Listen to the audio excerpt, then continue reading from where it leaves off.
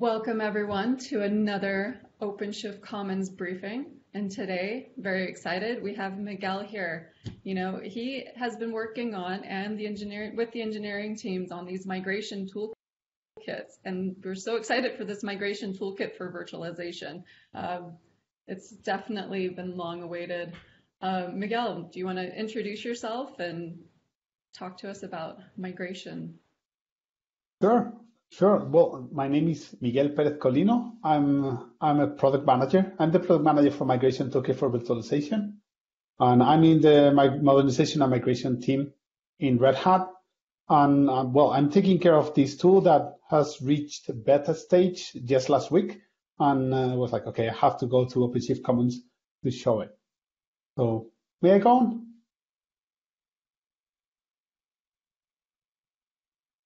Okay. So first things first, OpenShift, containers and VMs. So the Migration Toolkit for Virtualization is intended to move virtual machines initially from VMware to OpenShift, and then in the future we'll add more sources and we'll keep the same target. And the target is OpenShift virtualization. So what is this about? So there's a saying, containers are not virtual machines. And another saying that goes, containers are Linux, and Linux is containers.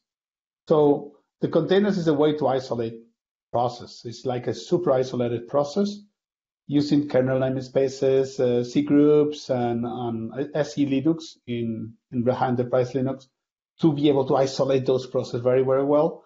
And well, virtual machines require guest OS and an hypervisor running. But the thing is that, in Linux, virtual machine is also a process, and we could encapsulate that process. And the thing is that the operating system, Linux, has the kernel virtual machine, which is like an engine to be able to run virtual machines, which is used like in almost every public cloud for virtualization purposes. And the thing is like, well, this is very performant. Try to think what 1% increase in performance would mean to a public cloud.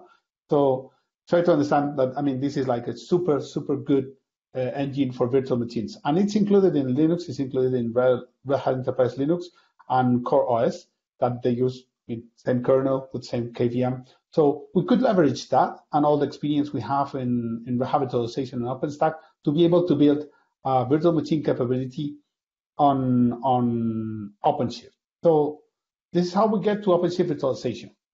What is OpenShift virtualization? Well, we have adapted Kubernetes and OpenShift to be able to run virtual machines. So we created the project KubeVirt 2 years ago, and 3 years ago, if I recall correctly. And KubeVirt matured and became pretty solid. And then 1 year ago, in April 2020, we released OpenShift virtualization, and now it's available to run virtual machines in OpenShift next to your containers, with all the benefits that brings being able to run something on Kubernetes, like this declarative way of deploying infrastructure, all the operational benefits with Prometheus to gather metrics, and all those benefits that and love from OpenShift, plus the interfaces to network and storage that OpenShift has been developed for so long. So that's good, but what is this for? It's all about modernization and migration. Customers and users worldwide and developers, they all want to become more modern because it brings a lot of benefits. So when development teams start using containers, they become more agile, faster, they have a lower time to market, they release more frequently. In case there's an incident, their time to restore is reduced. There are these metrics that we all know that get improved when you start working in a cloud native way. So what if we could move these workloads that make sense to have next to containers into OpenShift and have them next to the containers so they could behave more like you are in a container, and then over time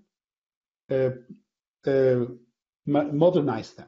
So it's a lower friction way to bring those VMs into a container-like world and have one converged infrastructure for those critical workloads that you're going to manage, and then be able to do all that slow modernization process step by step during the time. So what are we thinking? What if we could automatically convert VMware images to KVM images on OpenShift? Well, that would lower the cost of migrating the workloads. Okay, so that's a direct benefit of this. So what would this look like? So let's say we have these WebLogics with Apache front ends and a database running on VMware. We could move them to virtual machines and then modernize, for example, the Apaches. They are pretty easy, and then put those Apaches in containers or even change it for Nginx, and then be able to, okay, all those front ends, make them, drive them to containers. Then we could move to, for example, take some applications from WebLogic to JBoss or keep them in WebLogic on containers. That's something you could also do on OpenShift, running WebLogic in containers, same as vSphere, JBoss. But in this case, let's think, okay, we're going to move this application to JBoss. Let's modernize the application. Let's make it leaner and more standards oriented so it can run on JBoss. So we are modernizing that. And then we could end up modernizing all the applications and even moving the database into containers at some point in time. So this makes a very easy iterative approach to modernization. It's a really good way for you to be able to, as I say, first shift the workloads into virtual machines and then do the modernization at your own pace. How do we approach this? Well, you have the workloads, and there are some strategic workloads and some not strategic workloads that you could analyze with, assess with Pathfinder and analyze with Migration Toolkit for applications. And well, what can you do? You could replatform them as VMs, you know. So you just move them whenever they are VMs as VMs, whenever they are containers as containers. You could refactor them and repackage them as containers. So you modernize the application. You could repurchase if it's a third-party application, and then put them in OpenShift projects. So you test them in OpenShift. Oh, they are good. They're not good. We fix. Then we test it. They are good. Once they are good, you deploy to production on OpenShift, and then you're modernizing. What if we want to further enhance? Well, we could go to the refactor loop again and improve. So this is, for example, a pattern that we have seen with large monoliths, that you split them and you modernize them. And then modernization is complete. What do you do with the non-strategic workloads? Well, retire, rehost, retain. So some of them you could retire them, some of them you could rehost them, some of them you could retain. The retire has like a second fold. Like, for example, if you're running your own email process, probably you want to move it as software as a service. So there are several options for the non-strategic workloads that could be provided as a service that you could consider working on. So we are working mostly on the replatform, refactor, and repurchase, focused on replatform and refactor. For Migration Toolkit for virtualization, it's fully replatform to move VMs from VMware to OpenShift virtualization. What are the benefits and the operating costs? Well, you see there are more operating costs in a rehost or retain because you have to keep your current infrastructure.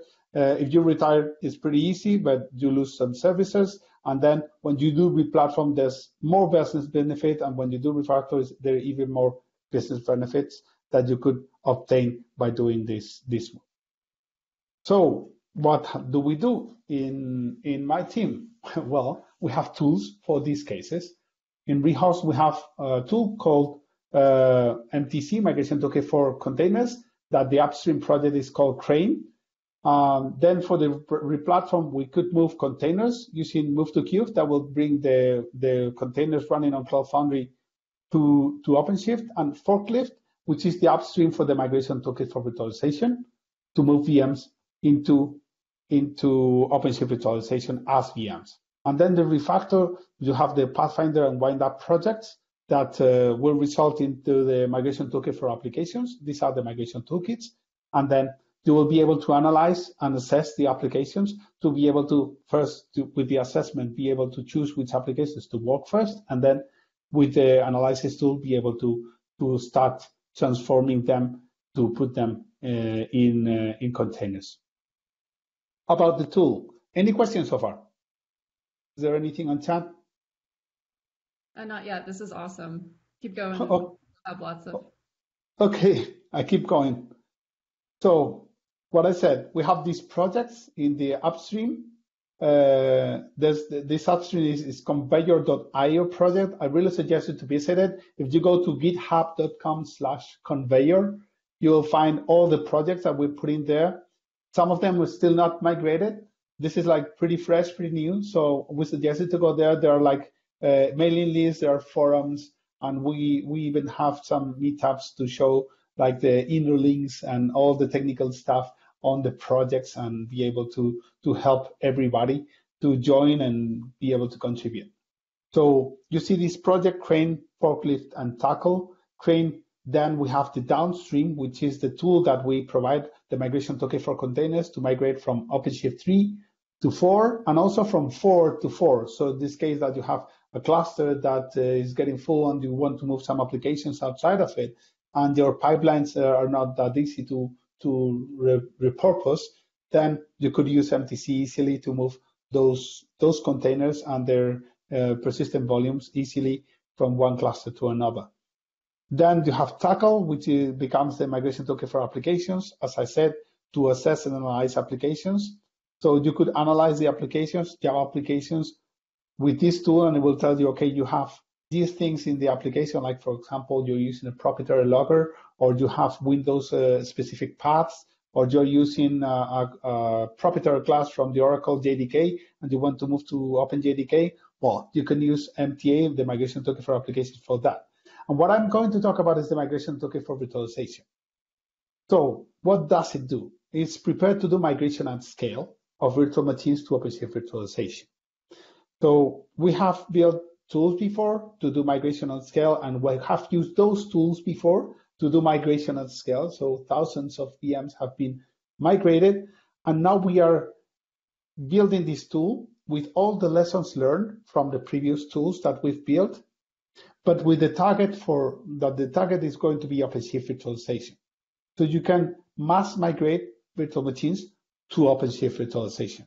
Where are we now? Well, the beta is out. So it's very easy for you if you are on OpenShift to be able to install it, and I will demo it in some minutes. About the architecture, everything OpenShift, everything container native, everything in containers. So we are using all the natives that we can. You see that we have a source, which in this case is VMware vSphere, and during this year we'll be adding virtualization and OpenStack as sources. So just in case you want to move VMs from these sources to OpenShift virtualization.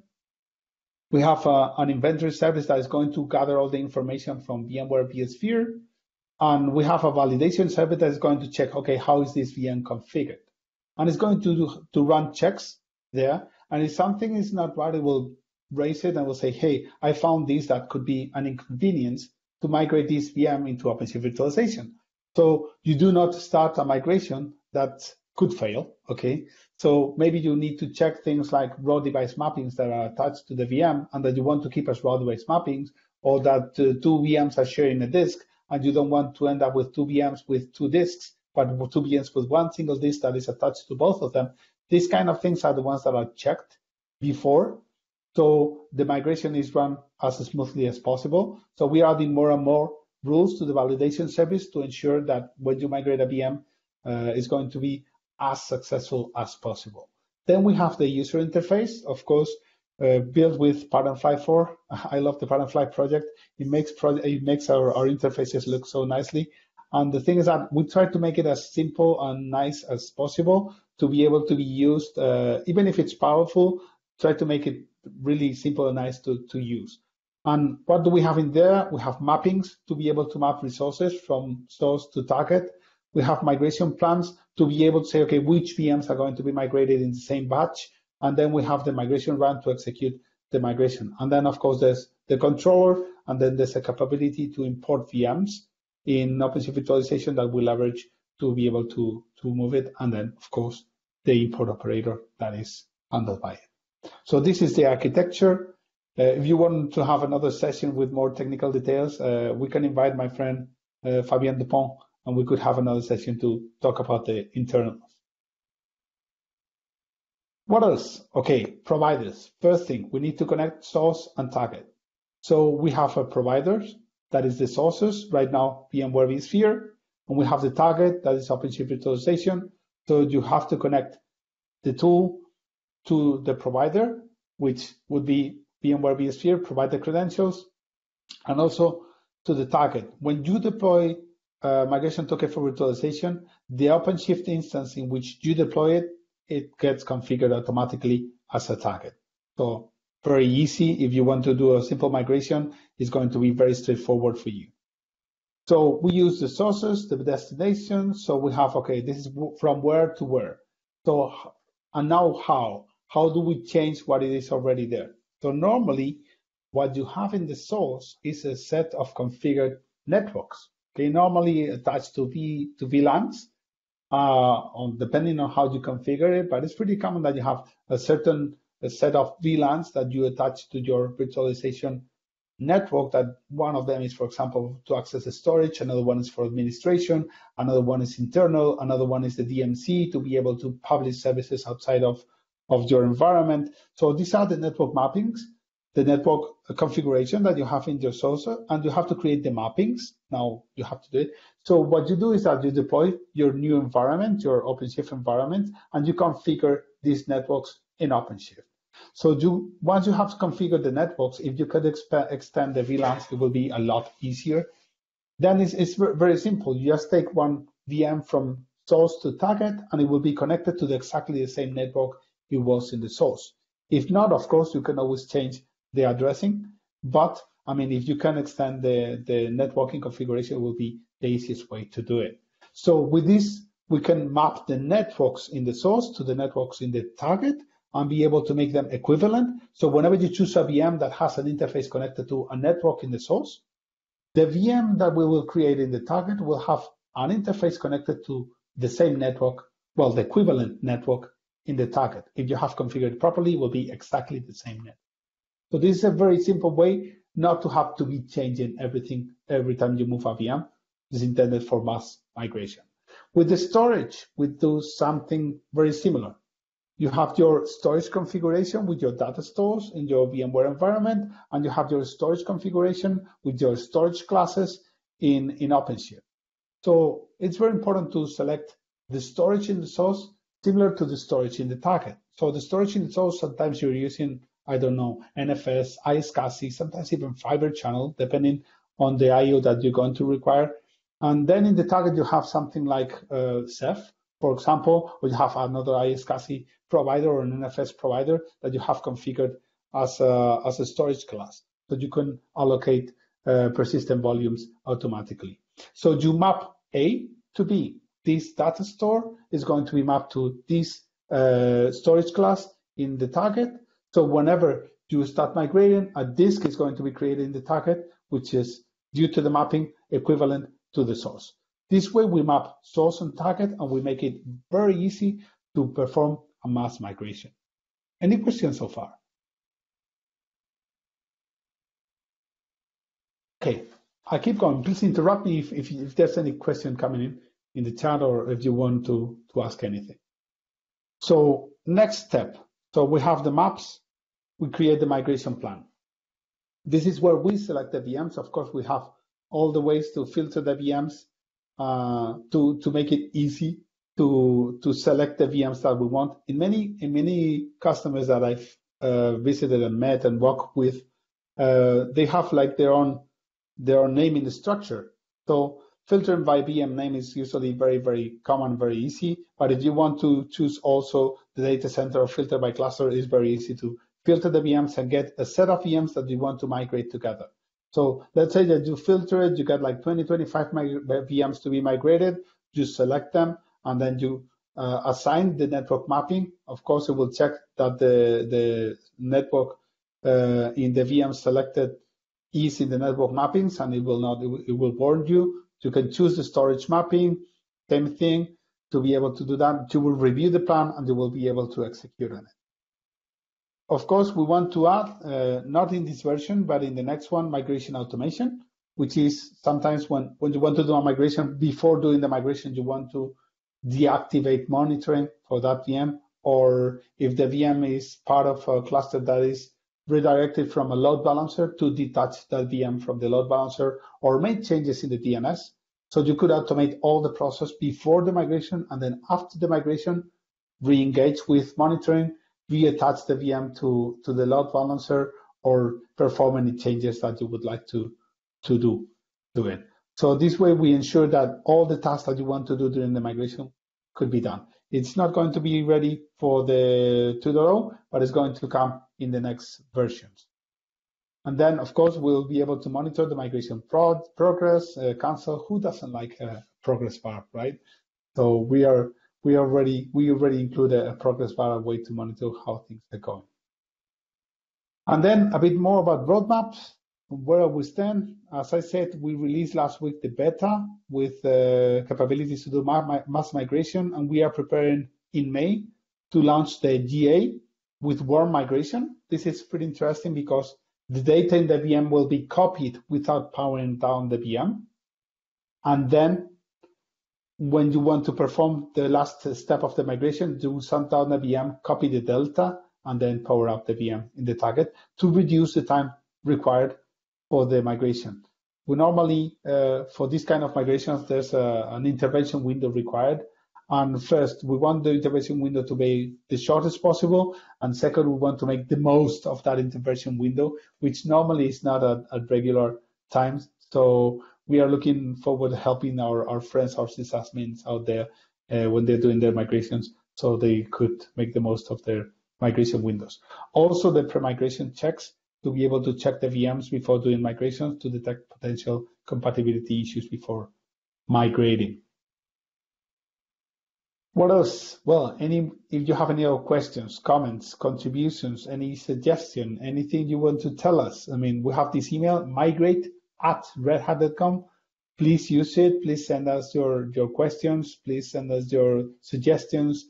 And if you have any doubt, of course, share it with us and let us know. Because I mean, the whole team is here listening to help you.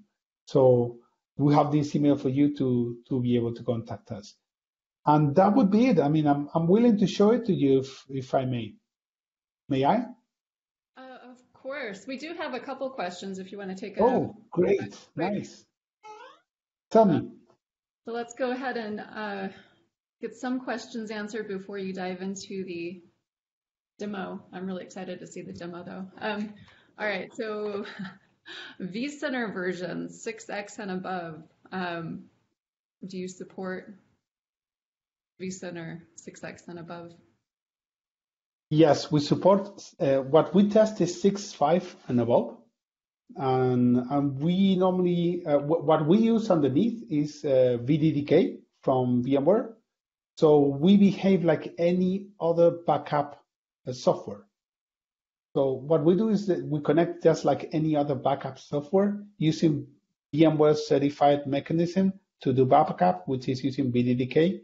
And we are using this VDDK to extract the data.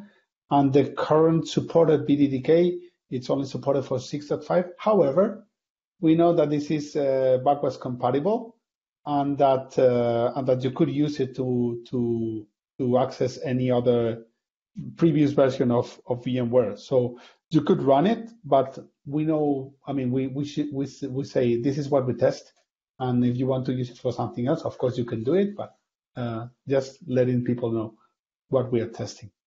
And if they have any issues, they contact you at migrate@redhat.com, or yes, also the conveyor.io community. Would that be? Yes, these are the places to contact us. You can go to the conveyor.io community and open your. Oh, I was trying to open it, but it's not working right now. Seems that my DNS is not working well.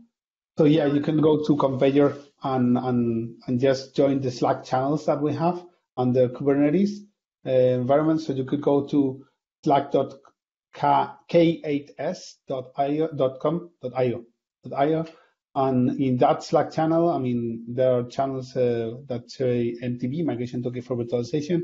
You can join it, and you can, of course, tell us there how is it going and propose your suggestions. So any of these channels is good to contact us. Nice. During your demo, I'll pull up the link to that Slack. Also, are you able to share storage between your target VMs that are running in KubeVirt? Are you able to share storage between the target VMs running on KubeVirt? Okay, so this is more an OpenShift virtualization question. So I'm not completely up to date on the status of shared storage of OpenShift virtualization, so I don't want to say something that is wrong. But I mean, you could check in the documentation of OpenShift virtualization, the official documentation, and it will say it there. So or ask for that Slack channel, right? Yeah. In the Slack channel. I'll say, let's see, I'm assuming this only works for supported VM infrastructures. Are there any limits from where the VMs can come from? Can I import from multiple types of infrastructure, for example, Rev or Azure at the same time? So we built a provider for VMware to be able to import from VMware. And we are working in building another provider for Red Hat virtualization. And by the end of the year, we want to work on adding another provider. But of course, if somebody wants to try to build his or her own provider for Azure, Amazon, or whatever, and they want to share it in the community, I mean, we'll be very, very happy to lend a hand there and to help with the provider. And then once it is ready, included in the downstream version of the Migration Toolkit for virtualization. Nice, thank you. 2 more questions, and then we'll get to your demo, and then even more questions after that. All right. What about VMware tools after migration? With all the recommendations, do you recommend cleanup of VMs prior to migration, like cleaning up your temp files, downloads, old programs, etc.? We are in this case, we are standing on the shoulder of giants. Well, I don't know if it's giants, but we are standing on a lot of proven technology before. So there's a tool that comes with Red Hat Enterprise Linux that is called V2V, virtual to virtual. This tool was created to extract VMs from VMware and put them into QEMU, or for example, Red Hat Enterprise Linux or any other QEMU supported environment. So it could be used to import into Rev, it could be used to import into OpenStack, and we are leveraging it to import into OpenShift virtualization. So one of the things that V2V does is that it streams the disk, and while streaming the disk, it removes all the VMware drivers and tools. So whenever and adds the drivers necessary for the target, like the VirtIO drivers. So whenever the VM arrives at the target, it will be booted, and it will be boot correctly because it has the right drivers. Nice, thank you. I'm going to go test out that tool myself later. So I mean, that's the command line version. If you want to have the easy to use version, you could go for MTV because it's going to use that underneath. All right. Are there any benefits of using MTV over the VM import wizard available today when wanting to import just a single VM? Yeah, one of the things we are planning to do, and I think it's going to be done, and I'm pretty sure that that's going to be on schedule, is that this Migration Toolkit for virtualization is going to supersede the import tool. So the import tool is just for you to test one VM to import it. And there's code in the import tool that we are leveraging for the Migration Toolkit for virtualization. The benefit is that you can plan this. You can plan it with a list of VMs. The other benefits that you're going to, whenever it goes GA, you're going to be able to check that the VM is doesn't have anything that will make it, that will render it as unbootable or unable to be migrated before you migrate. So we're going to check that, and then the third benefit that we are working on delivering for GA in May is that you will be able to do a pre-copy before doing the migration. So whenever you do the migration, you only have to copy the delta and reduce the amount of time necessary to do that migration. So these are the benefits that MTV is bringing versus the tool that comes with OpenShift to import one single VM. Awesome, thank you. All right, let's see your demo and then we'll get back to some more questions. Cool. So OpenShift virtualization, right? So you have your OpenShift instance, and OpenShift virtualization is supported on bare metal nodes. So you will need some bare metal nodes to have it supported, although you could enable nested virtualization like I do here. So things are going to go a bit slowly because we're going to be using nested virtualization, but I expect this to work properly. So this is our lab environment. This is OpenShift 4.7. As you can see here, this is the supported version. I can go to the installed operators and choose all projects, and I will see that I'll have OpenShift virtualization operator installed and configured. So you have this OpenShift virtualization version 2.6.0 is the one we are testing on. So if you want to run on a tested environment, then you should run a Migration Toolkit for virtualization on top of OpenShift virtualization 2.6.0. So what do you need to do? You can install Migration Toolkit for virtualization, the operator, and then you will be able to use it. So how do you use it? Well, I just can go this. When you install it, you get like a project created, OpenShift -RHMTB.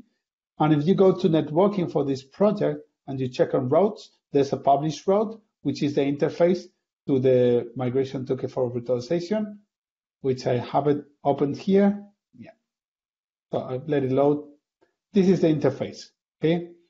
So it's pretty straightforward. Once I complete the migration, I could do a quick demo on how to install it. So I could go here and get started. And this is like just deployed. Okay. So first thing I need to log in. I need to get the credentials. You have to log in as a cluster administrator. So give me a second that I'm going to gather my credentials, please. Okay. Yeah, I'm gathering my credentials. Give me a second, please, please, please. Log in. I'm logging in and I'm going to share my screen again. So sharing my screen in 3, 2, 1. So I log in here. Is logging in. Okay, I'm in Spain and the cluster is in Boston. So expect some delays while running this demo. But I mean, I've run it a couple of times and it worked well. So I can get started. I see the providers. This is the provider where the operator was installed and instantiated, and it has found 7 storage classes and it's completely ready.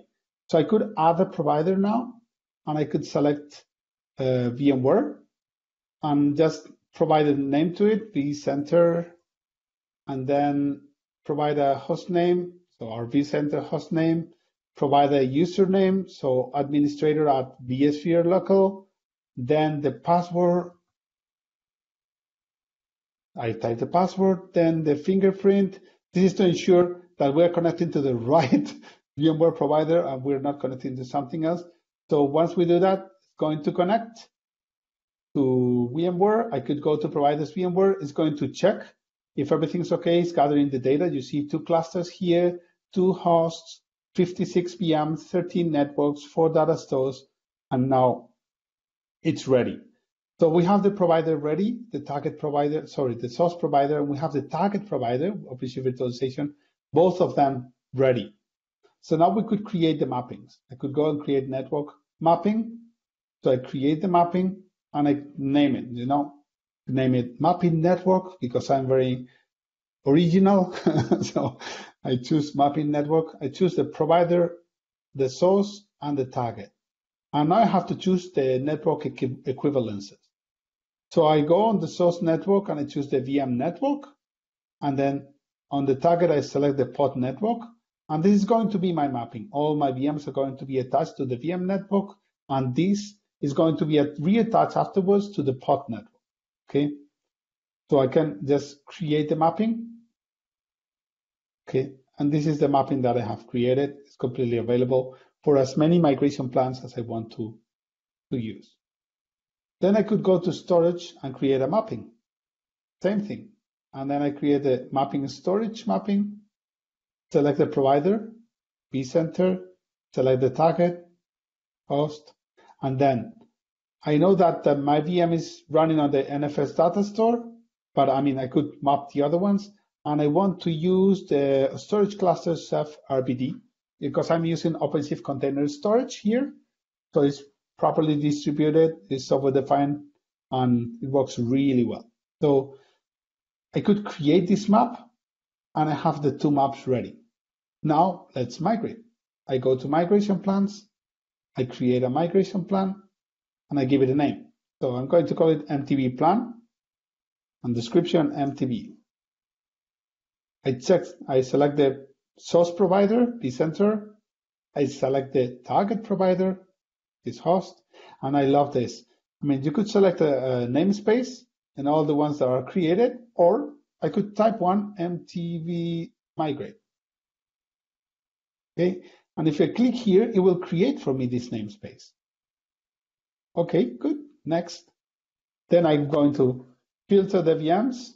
I'm going to choose this cluster, which my VMs are running. And then I'm going to click next. And then it's getting all the list of VMs. So there's a lot of people working here. I'm going to filter the VMs by my name. And there we have this relate VM that is running that I'm going to migrate. I chose a small VM to make this migration quick so we could see it happening. So I select this VM. I could select like 20 VMs if I wanted to. No problem with that, or 30 or 100. And then I choose the network mapping. Select this one. Next. I choose the storage mapping. You see, I could create a new storage mapping in case I was missing it here. Next. And then I review the results. These are the results. I'm going to migrate only one VM. I could migrate 100, but I'm going to migrate only one. And these are the mappings, and this is the plan. And I can click finish. And then everything's ready to be migrated, right? So I could click start, and the migration will begin. One of the things we are planning to add is to be able to schedule this process. So you could say, okay, let's run it at 3 o'clock in the morning. Now that I've been running it like 20 times, I'm completely sure that it's running well. So let's get it running. This is the progress bar of the number of the VMs migrated. So in this case, it's only one. So it's going to go from this to green. But we could check here, if we go to the details, that right now is in the transfer disk phase, and it's copying the first gigabyte of data out of 9. So it's going to be copying and streaming the data, and then it will convert the image to KubeVirt, doing all these transformations about the drivers that I mentioned and cleaning up tools. So when completed, it will be totally done. So this is now running. I could go to OpenShift, I could go to Overview, Projects, and then select the project that I just typed, MTB Migrate. And this is the project that has been created for me, wasn't here before. I can click on details, workloads, and then a VM will be created here in the workloads, and I will be able to check on it. So let's give it a couple of seconds. Let's see how is this going. Still transferring disks. So it seems that this, you see, the VM is already, the instance is already created, and now a disk is going to be attached, and a network is going to be attached, and this VM is going to complete the migration and will be running. So this is the demo. So far, we have to wait for it to complete. It's going normally takes around 8 minutes. So if you want, you could shoot more questions.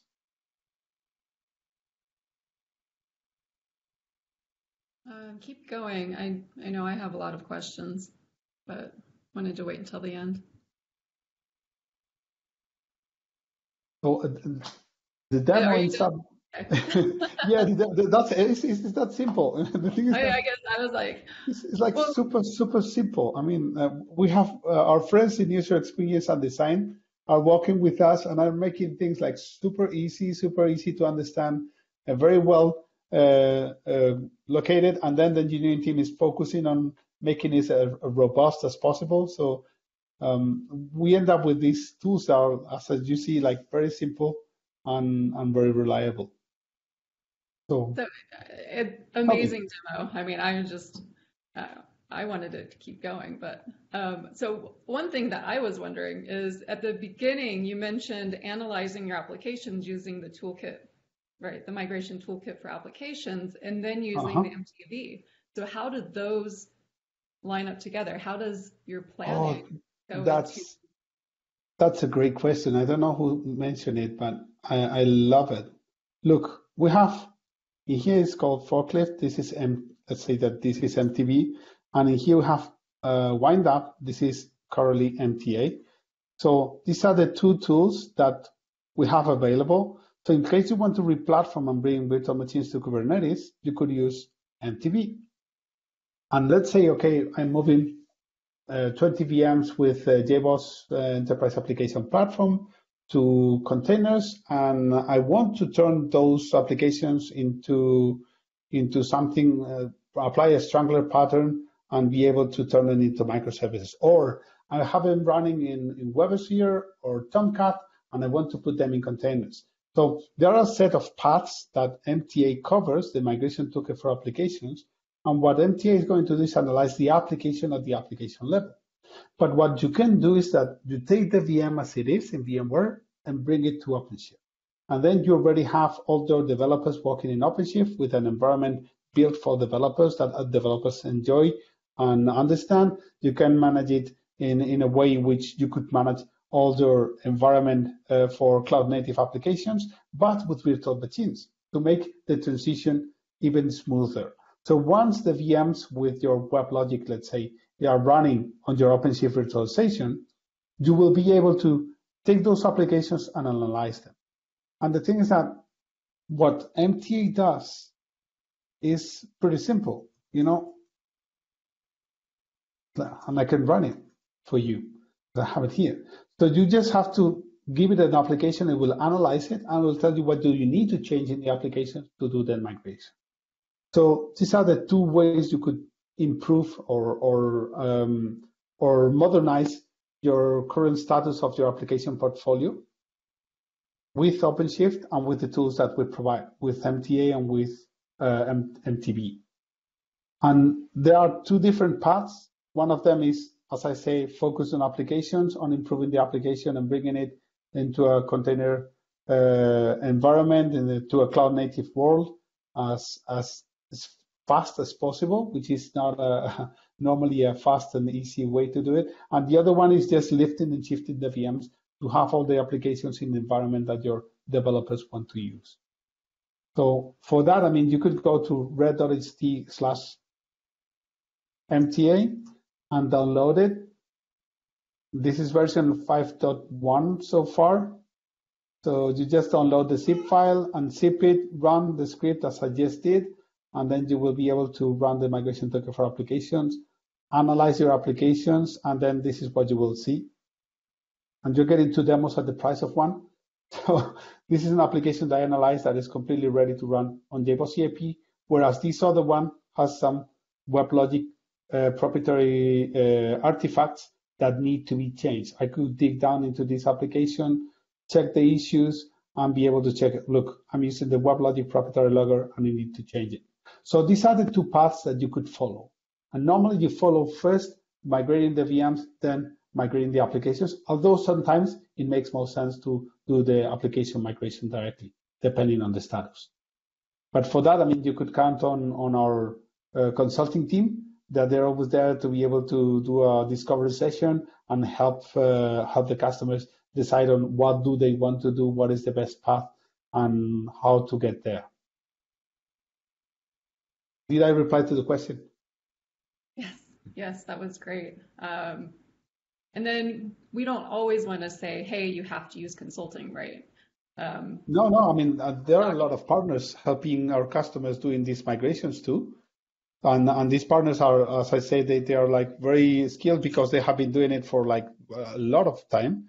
And I mean, it's a matter of the customer choosing how do they want to do this modernization, and how to get to this journey to the open hybrid cloud to have to provide a better service for their own clients, and to be able sometimes to expand their addressable market and be able to grow faster. So yeah, if we could help our customers in that way, we're always willing to do it. Thanks. I wanted to point out a great comment in the chat. From a little bit earlier, a staggered schedule would be nice too. If I'm migrating 100 VMs, doing yeah. My colleague Fabian, who is the engineering manager, is going to love hearing this, because he's already thinking about how to establish some throttling and how to make this a scale to be able to move like a large number of VMs. We're thinking like hundreds. So yes, it's something that is in our minds. But right now we have just released the beta, and we keep adding features, and that is one of the things that we keep in our minds to do for the future versions of the Migration Toolkit for virtualization. Thanks for the comment, by the way. So, and then there's, are there any issues if the VMware environment is using vVols? vVols. Yeah, the vVols, so far what we have tested, if they behave, there are like some corner cases there in which we find some issues when obtaining the data from the vVols, but it's very unlikely to happen, because again, the way we are extracting the data from the VM is the same way a backup solution would do. And VMware wants their backup vendors to work well with their vVols.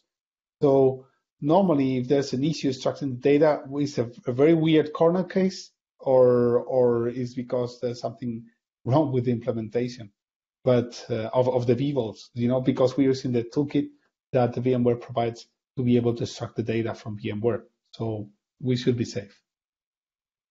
So I know, myself, I feel that panic if I hear it should be safe, right? Especially when you're talking about data. So yeah.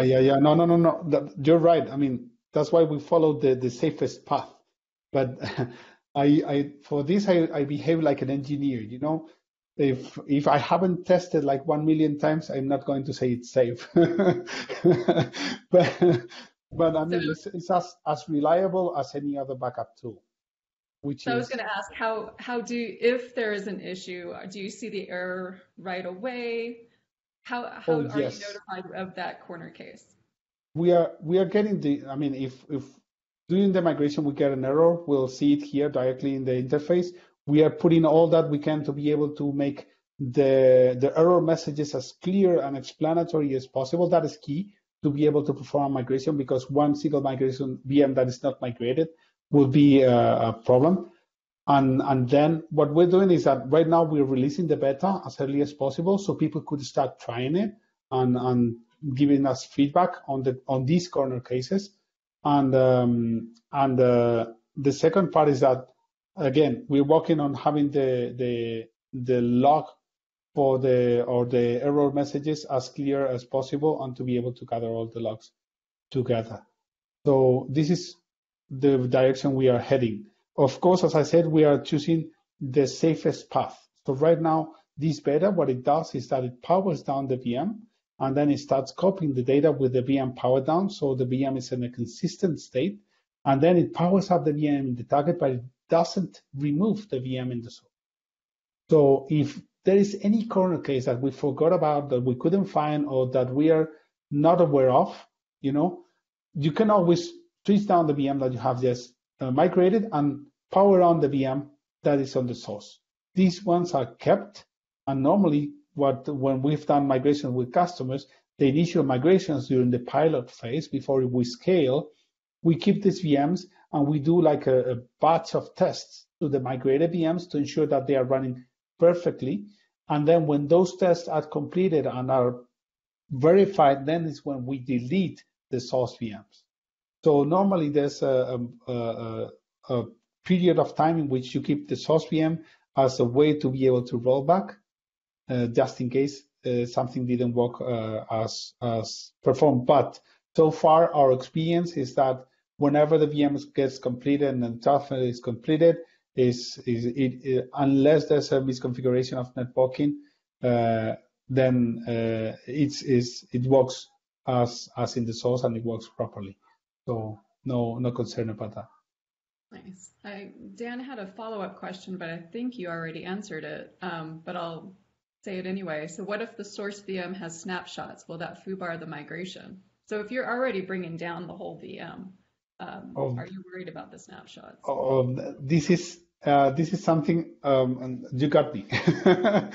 I'm not completely sure. The previous behavior is that we collapsed the snapshots, so we didn't have any issue with the snapshots. I mean, VMware is telling all the customers, look, don't use snapshots for backup. So if you have snapshots, they should be able to be collapsed. We are working on not having to collapse the snapshots, but right now I don't know the status of this, so I may need to do a follow-up. Yes. Yeah, just a quick note on that. We are not deleting snapshots. So actually, it was in IMS 1.1 and in IMS 1.2 we validated that it works without removing snapshots at all. So we kept on that line, and the snapshots are not a problem. From the VMware point of view, if the VM is down, we're actually it's going to use the current state of the VM as a base to do the transfer. So whatever snapshots you have, you keep them. We're not removing them, and the current state is the image that we're moving. So even if you want to roll back, you keep your previous snapshots.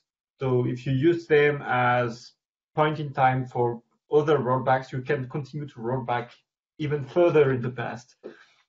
For one migration, we are creating snapshots for change block tracking, but normally they shouldn't affect normal snapshots. It's something that we need to verify with real virtual machines that we kind of try to break and see how it happens. But that's something on our test plan for the one migration. Ladies and gentlemen, let me introduce you to Fabien Dupont, our engineering manager for the Migration Toolkit for Virtualization. Thanks a lot, Fabien, for coming to the rescue. And if you want to stop sharing your screen, Miguel, then you can. Yeah, sure. I mean, it's going to take some more minutes. So yes, I'm going to stop sharing the screen. Because I'm really excited that you jumped on, Fabien, too. Thanks. I was listening so far. You did very well. Thanks. We have a couple more questions. I saw that the distributed switch port groups during migrations, those networks are not an issue, correct? Distributed switch port groups. Dan, do you want to ask live, or if you're... They are not an issue. They are considered like any port group or traditional network. The main difference, in our opinion, between a normal network and a distributed vSwitch or distributed port group is that with a distributed port group, you don't have to configure it on every ESXi. So it might be that some of the networks and the source don't exist on all the ESXis when you have a traditional or legacy network. But if you're using distributed vSwitches, it's going to be automatically configured for you. But from our point of view, it's just another network on which you can have VLAN tagging, MTU parameters, or whatever network configuration VMware has. So we already take care of them. Nice. That answered his question. Also, this is a great question, too. I was wondering this as well. So Mike asks, is the source VM still alive after the migration? Well, it's still alive, but sleeping. So we shut the VM down, but the VM is not removed, as Miguel explained. We keep it as a backup plan. So if anything is wrong on the destination, you can still roll back. Your VM is there, and it's an easy rollback and really fast. That's why we keep them. So have you run into issues as you're building out the tool with network contention, or has anything accidentally stayed up and now you're worried about two things live? No issues? No major issues. One thing we've noticed is that we've seen sometimes Windows machine not really appreciating to be migrated, but usually well, trying the same VM from a different vCenter worked. Like we considered more that being an environment issue in the test labs we have, rather than a VM or conversion issue on the V2V. From a network contention point of view, of course, the faster the network is, the better to reduce the downtime. Mainly, it's really a question of downtime. We are doing our test in PSI, and it's not super fast environment because we are sharing the network with many other projects. So sometimes it's quite slow, and well, the migration goes to the end. It works. It's just that you have to be patient. So yeah, we really advise to have a network benchmark before you start doing mass migration, to have a clear assessment of what the platform can support. You also don't want to crash the network and have an impact on running VMs or on backups, because they are likely to use the same storage backend too. So if we have two processes reading the same disk at the same time, going to probably slow down the backup, which is not a good idea if you want to if you need to roll back. So general recommendations similar to doing backups, don't do it over your production network, right? I guess that's just a reminder. All right, so we have a couple minutes, 3 minutes left, and there are questions around OpenStack and Rev. So can the source be Rev or OpenStack, and is there a supported migration path? It will be. We're working on it. So let's say that for third quarter of this year, if everything goes beautiful and wonderful, we may be able to have Rev as a source, and then by the end of the year we want to have OpenStack. So it's in the plan. We're already considering it. Other providers like Hyper-V or Nutanix are not in the plan right now. However, if somebody wants to contribute that, we are more than willing to listen to them and to help them ramp up to be able to build it. So that's more or less the roadmap. Yeah. Or if you have a customer with some budget for engineering. Yeah, also, which may happen. So again, go to conveyor.io, and that's conveyor, KONVEYOR.io. I hope I spelled that right. Now I'm going to show you the website for a second, if I may. Perfect. Yes, please. We just updated recently, so you can have all the information here, all the projects, rehost, containers, rehost virtual machines, replatform, measure software delivery performance, refactor applications to Kubernetes, and meetups that we do also that with content on real world example in many cases, in which we invite people to the community that are especially in the field working with customers that could provide hints and feedback on how to perform a good migration and what to avoid and what are the best practices. Yeah. All of the meetups that I've been to so far have been great. I mean, like you said, real world examples. So definitely recommend, going to those virtual meetups right now. Right. Yeah, in MTV we are in beta, so we're going to start rolling, and whenever we have these run with customers for large migrations, I'm going to invite whoever is involved to be able to share the experience. So, well, thank you, and we're at time, and thank you again. That was a really great presentation, great Q&A, and definitely we'll have you back for a follow-on.